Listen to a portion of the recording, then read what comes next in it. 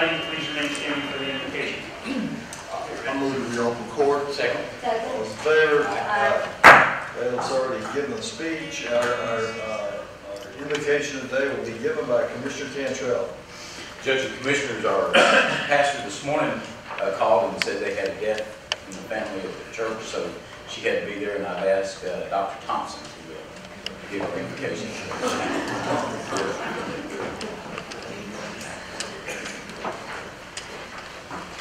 Judge, Commissioners, let's pray. Our Father, thank you for another day. Lord, in good times and difficult times, we want to say thank you. Thank you for your mercy, your grace, as we proceed this morning. Grant us wisdom and knowledge. In Jesus' name we pray. Amen. And Lord, thank you for the leadership that Dr. Thompson has shown us during these times of crisis during the rest of our crisis.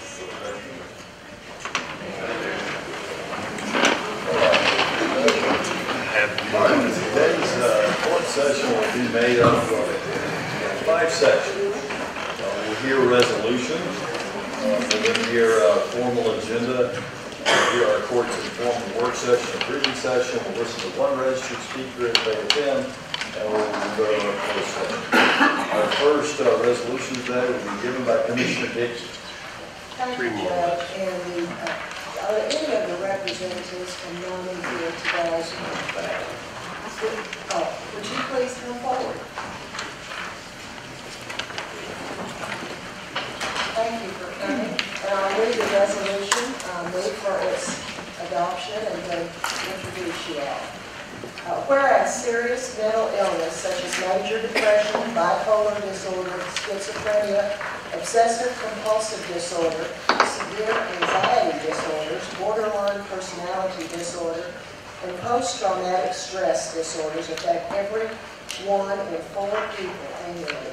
And whereas serious mental illness is a highly treatable medical illness of the brain, posing the same concern as cancer, heart disease, diabetes, and other illnesses. And whereas scientific research is producing tremendous breakthroughs in the understanding of mental illness, resulting in more effective treatments to allow people to reclaim full and productive lives, and misunderstandings exist about mental illness in social culture, often wrongly imposing a stigma on mental illness.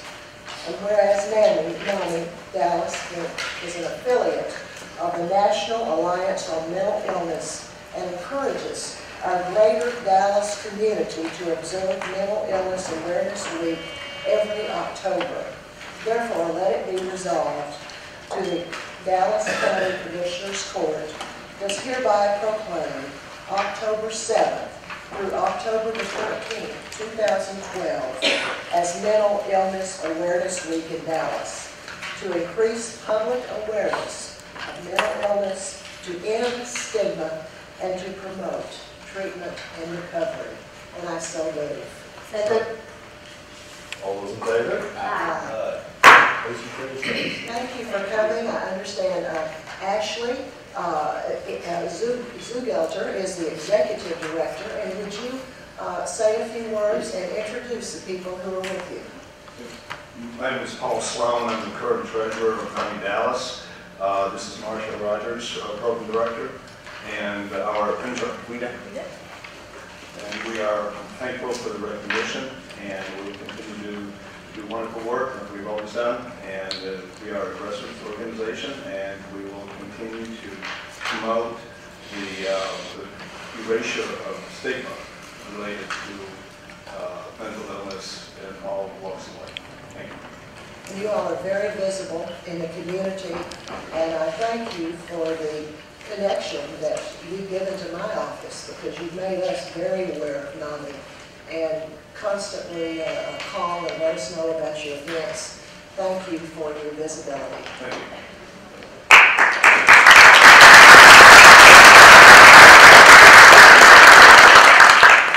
And our next resolution is from Commissioner Cantrell. Judge and Commissioners, pleasure to introduce a resolution on National Cybersecurity Awareness Month. I don't know if you have Randy here or whoever else from out there. Whereas we recognize the vital role that technology has in our daily lives, whereby citizens, schools, libraries, businesses, governmental entities, and other organizations that utilize the internet for keeping in contact with family and friends, managing personal finances, performing research, enhancing education, and conducting business. And whereas critical sectors are increasingly relying on information systems to support financial services, energy, telecommunication, transportation, utilities, healthcare, and emergency response systems. And whereas technology provides new opportunities for economic growth and the free exchange of information around the world, yet it also provides for the increasing threat of malicious cyber attacks, loss of privacy from spyware and adware, and significant financial and personal privacy losses due to identity theft and fraud. And whereas the month of October is National Cybersecurity Awareness Month, which encourages vigilance and protection by all computer users, therefore governmental entities must work closely together to reduce risk and build resilience in their shared critical information and communication infrastructure. And citizens must be proactive and responsible in their role to secure the cyber networks used every day. And whereas information sharing to provide a collaborative mechanism to help states and local governments enhance cybersecurity, Dallas County provides a comprehensive approach to help enhance the security of this level of government. And whereas the Dallas County Information Technology Department will provide a broadcast email each Tuesday and Thursday during the month of October to heighten awareness and educate employees about cybersecurity, and host an IT security awareness event for the area local governments. And whereas the U.S. Department of Homeland Security, the Multi-State Information Sharing and Analysis Center, the National Cybersecurity Alliance, and the National Association of State Information Officers have declared October as National Cybersecurity Awareness Month, and all citizens are encouraged to visit these sites and to learn about cybersecurity and put knowledge into practice in their home, school, workplace, and businesses. It is therefore ordered the judge to decree that the Dallas County Commissioners Court approves and hereby proclaims the month of October 2012 as National Cybersecurity Awareness Month, and I so move. I second that motion. All those in favor? Aye. Motion carries unanimously. Okay. Certainly, we'd like to thank the Commissioner Cantrell, the judge, and the rest of the Commissioners Court for the resolution to recognize certainly very significant issues, certainly the battles that go on today, not necessarily battles with typically guns and other weaponry, but certainly the battles over information. And sad to say, it only takes just a little bit of information to be able to go and actually take something very precious to us, that certainly got good names. So that certainly ask everybody if they would continue to be aware of typically your information, certainly protect it to the degree you possibly can, as well as to certainly participate in those other events to safeguard your information to the degree you possibly can, so that way you don't typically have somebody else become you. So certainly thank you to the court for the actual resolution. Thank you, David. And our last resolution today is from Commissioner Garcia. Thank you, Judge, colleagues, members of the audience. It's a pleasure for me to read this resolution today to a fantastic group, a dynamic group of people. So I'm going to ask Ms. Mary Terry of Ignite, Texas, and I also see Hannah and Sarah and a delegation. Could you come forward to the podium so I can read this resolution? They're not strangers to this court. Colleagues, as you remember, a few months ago, we have a group of Irma Ranquez students, which are part of the program. A terrific, fantastic leadership program for young girls. So, anyway, the resolution reads as follows. Whereas the United Nations General Assembly adopted a resolution in 2011 to establish October 11 as the International Day of the Girl Child. And it was co-sponsored by the United States and 97 other countries. And whereas the purpose of this day is to help galvanize worldwide enthusiasm for goals to better girls' lives, providing an opportunity for them to show leadership and reach their full potential. And whereas equality and universal access to education for every girl and boy are among the United States Millennium Development Goals supported by 189 countries, including the United States. And whereas the Day of the Girl campaign calls on communities across the globe to recognize that girls worldwide face many injustices, such as discrimination, gender stereotypes, child marriage, and lack of education, and empowers girls to fight for their rights. in a unified way. Whereas the Dallas County Commissioners Court asked the citizens of Dallas County and other organizations to join them in supporting increasing girls' participation in sports, science and math, increasing high school graduation rates, and providing equal opportunities for all girls by speaking out against gender-based injustices, celebrating all girls' potential, and encouraging all girls to pursue their dreams. Now, therefore, we resolve that per the request of Ignite Texas students at Irma Rangel Young Women Leadership School of Dallas, the Dallas County Commissioners Court does officially proclaim October 11, 2012 as the Day of the Girl in Dallas County, Texas. And I so move. And I second that motion. All those in favor? Aye.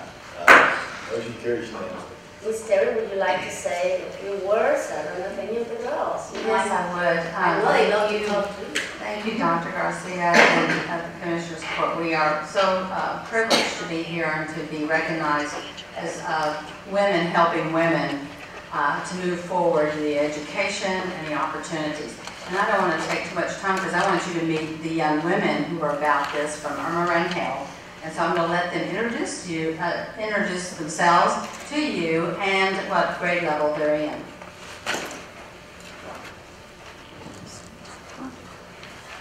My name is Eden Phillips and I'm a sophomore.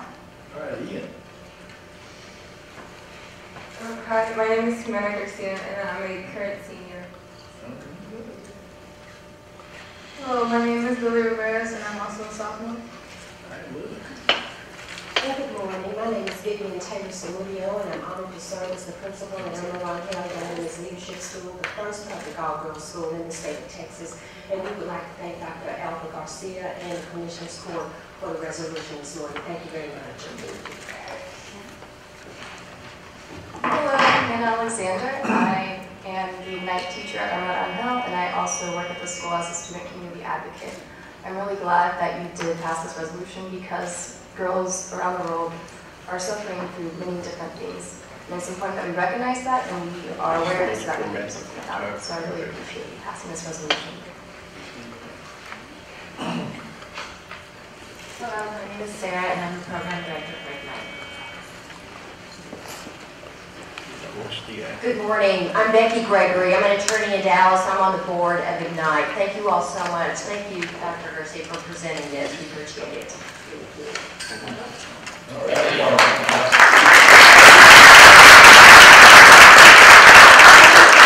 You have a picture, so thank you. And while they're coming up, I want to thank, we hear so much about the independent school districts, but I really want to thank DISD. Not only this school, Irma Rangel, but the Obama school, and when you look at what has happened with regards to Newsweek, with regards to the magnet schools, Yvonne Newell, Townview, and while she does not get the proper credit, Dr. Shirley Ison Newsom, who was definitely in helping to generate this, I think we need to say that. Every time we get a new superintendent, they have to know everything in Dallas is broken. And so this school is already here. It was already not only conceptualized, but moving forward. So this one, as well as the President Barack Obama School, Boys School, now I understand that Tarrant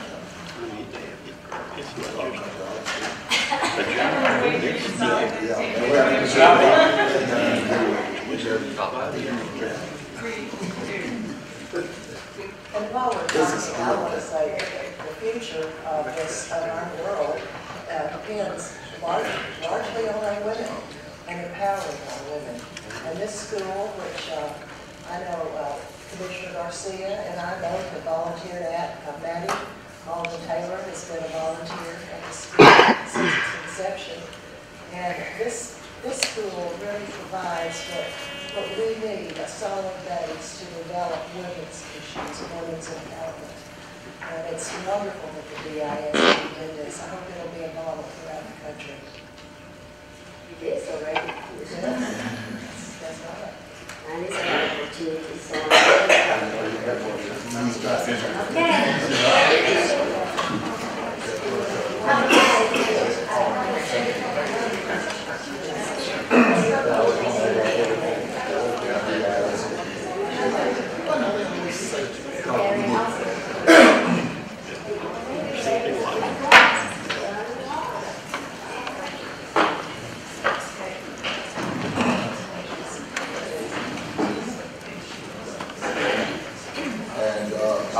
I think the young ladies will see when you look at Dallas County and the diversity, you'll see everything from directors, of a number of departments, and I think Dallas County represents that kind of diversity. I wasn't here 20 years ago. Anyway, I want to say, point of personal privilege, Judge, this morning I know this court wants to join me and the Dallas County Juvenile Board in wishing our director, Dr. Terry Smith, a happy birthday.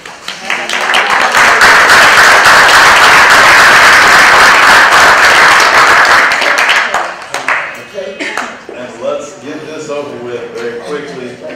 Congratulations to the Houston Texans for being 5-0. Is that satisfactory? Oh, that's right. I'm sorry. Excuse me. Okay, good. All right. Congratulations, sir. And next up is our consent agenda. Is there a motion on the consent agenda? Second. All those in favor? Aye. Item 9 is our bid. Is there a motion on that bid? Second. All those in favor of the bid? Aye. Next we have court orders 10 through 45. Is there a motion on the court order 10 through 45? I'm going to move 10 through 5.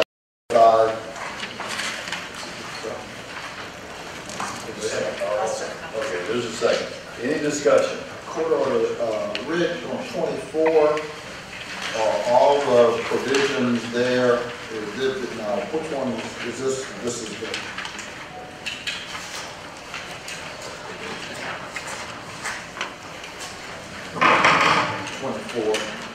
making sure all of This is a standard abatement term.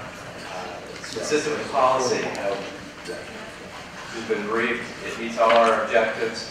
It's actually one of the larger in-town housing conversion projects we've seen in downtown so far. yeah, just making sure all the affordable components On our abatement projects, we do not require an affordable housing requirement. none? On TIF districts, we do, Right. but not on abatements. Okay. It is a city requirement? They do not.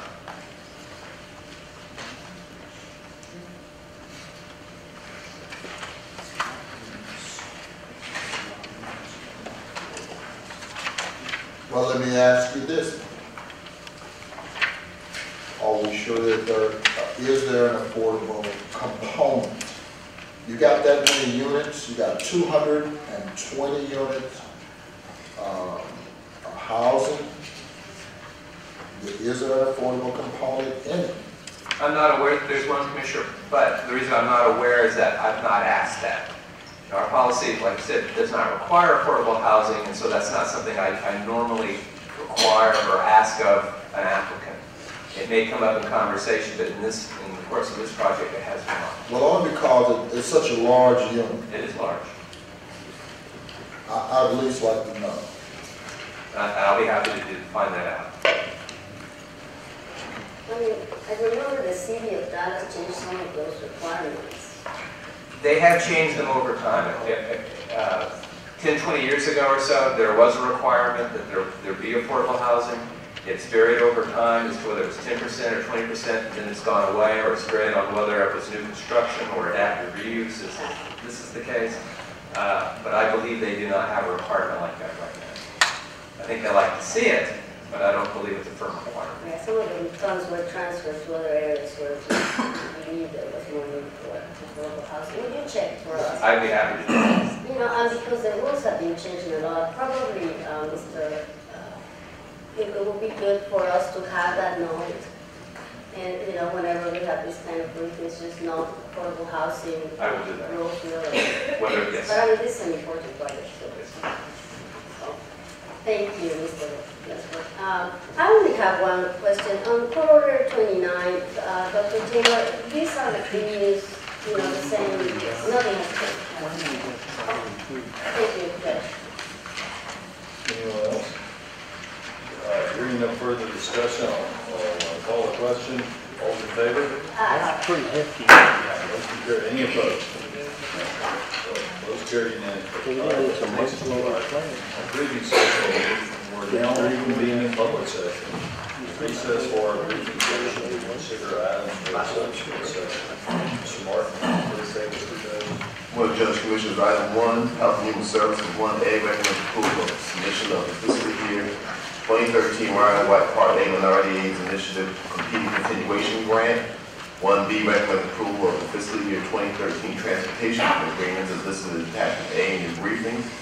Item 2, information technology. Before you get started, if I can ask Mr. Thompson and meningitis to kind of bring the court kind of up to date. I know I got a copy, but I don't realize if all the court received it.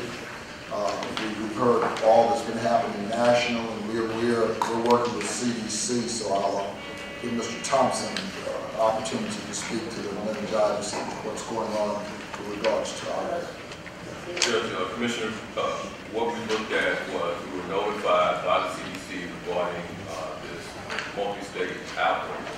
Our surveillance staff, and I want to commend our medical director, Dr. Perkins, our surveillance staff, basically identified a location that early on said they did not administer any of the medication. Later found out that they did administer the medication. So we're working in that process, or the specific clinic is contacting those patients. What we're encouraging anyone who might have accessed the clinic to contact that clinic. They should be getting a letter in the mail from the clinic saying come in and seek medical attention. But we're encouraging anyone who has been to that clinic in the last 2 months to contact the clinic. We want to be very clear, there's not been any meningitis cases reported in the state of Texas, and specifically here in Dallas County. But our staff is monitoring that process, and again, they've done a great job. They worked over the weekend in terms of working with that specific clinic and looking at surveillance data. So as soon as we find out anything, we will notify the public. But right now, that's where it stands, and that's good. No one has, there's no reported cases in Dallas County. Okay, and the only reason I said anything, I guess, is just going to be direct contact with clients who access that clinic, and we're not putting it out in public portion. Okay, thank you. And there's also a clinic in South Lake, correct? Yeah, there's one in Tarrant County, one in Dallas County. If you look at the CDC map, it's in the East Coast.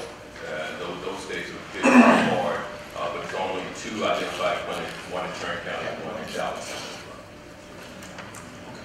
Thank you. And you are communicating with the media as well, right, Doctor? Right, we communicate with them as much as let them know basically our role in this. Clearly, one of the things we run into, even on West Nile cases, that the notification has to come from the hospital, et cetera. So that's why we're encouraging from our surveillance activities, we're working with the clinic to ensure that those clients or patients are notified. And once we get a reported case from the hospital, then we will notify the media. A lot of media is contacting us, but we really don't have any information. That's what I get contacted.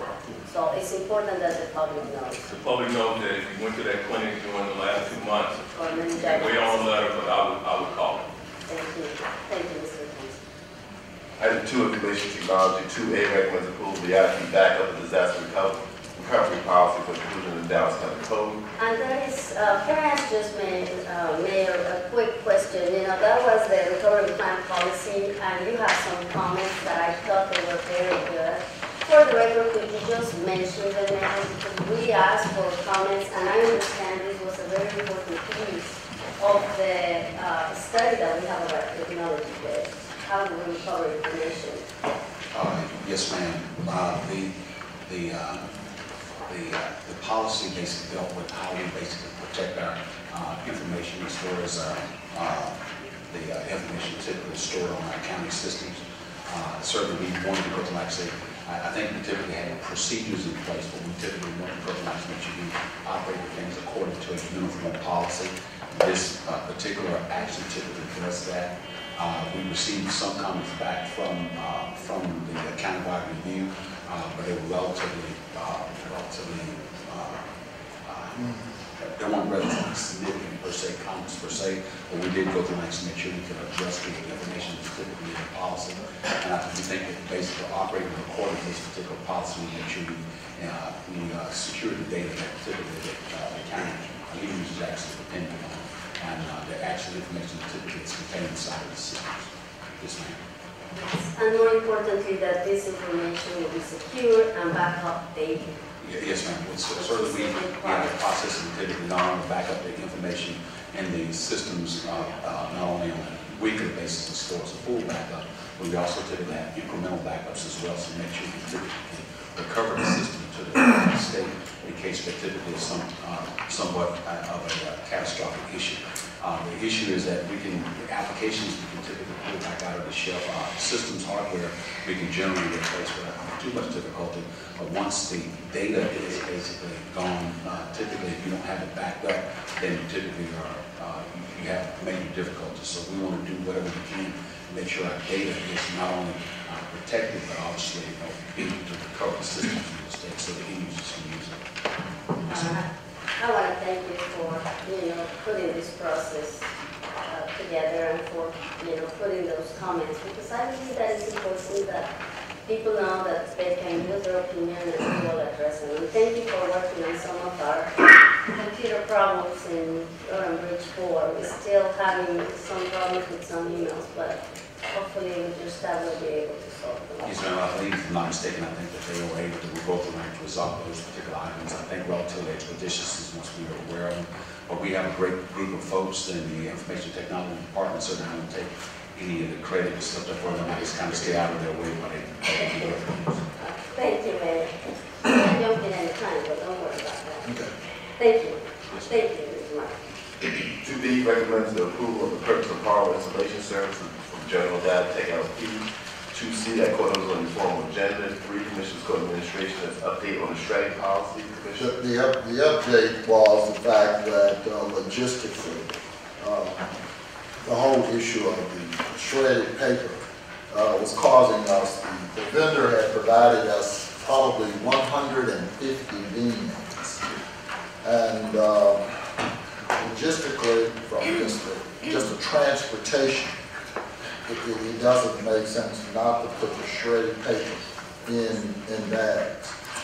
We were going down, he said he had exhausted all of his inventory, and therefore we needed to purchase in order to, maintain another 100 beans. I contacted purchasing in regards to that. It just doesn't make logistical sense, and the fact that we've got to transport those beans. And so I did talk to Commissioner Cantrell in regards to that. This is shredded paper, and the difference is we can carry at least twice as much from a logistical standpoint in bags as opposed to beans.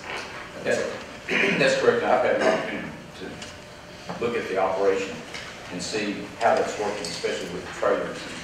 And given the fact that the bins with shredded documents in it are unlocked, I don't see a problem.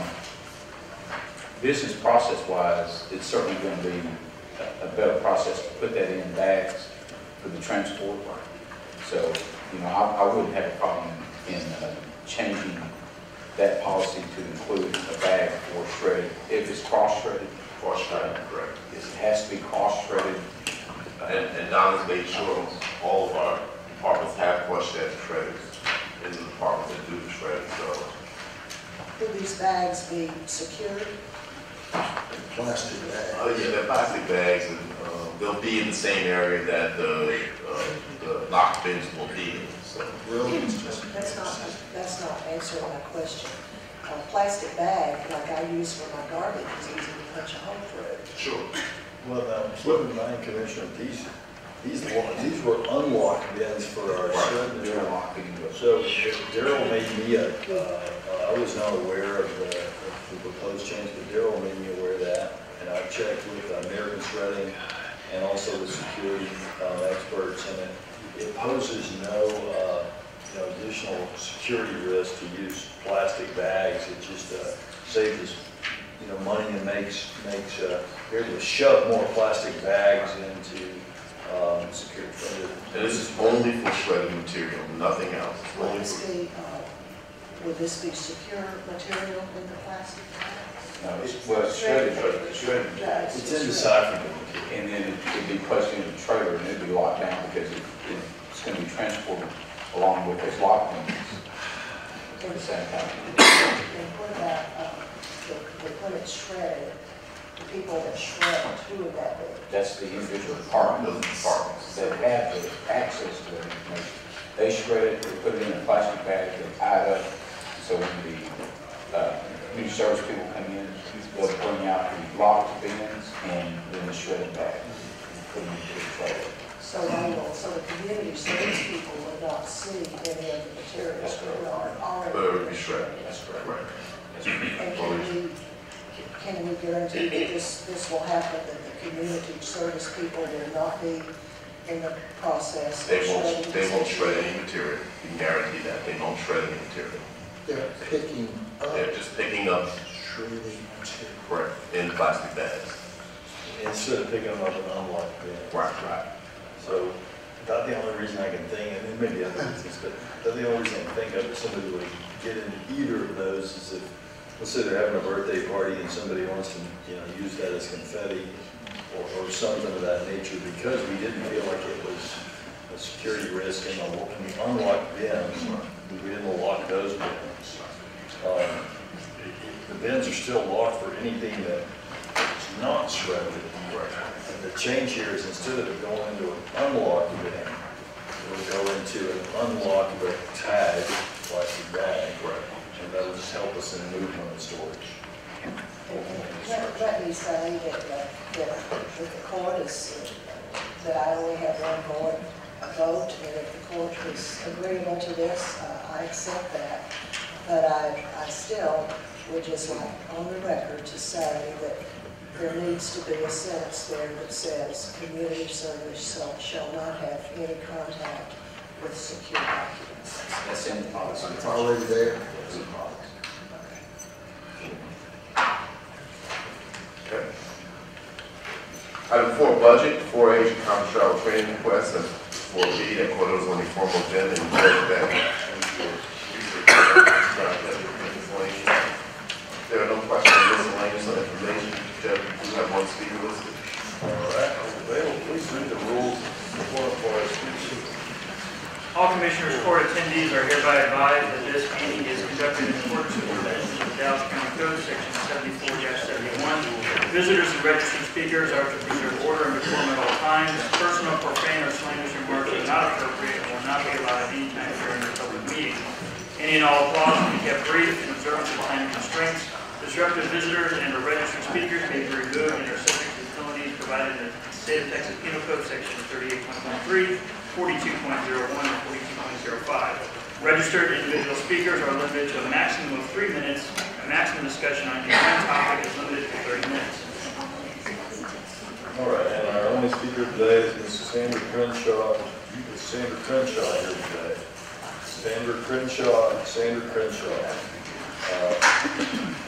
Not seeing Ms. Crenshaw, that concludes our public speakers. We have a briefing session today. I'm sorry, we have a brief agenda, a moderate agenda that we're going to be a part of in our closed session.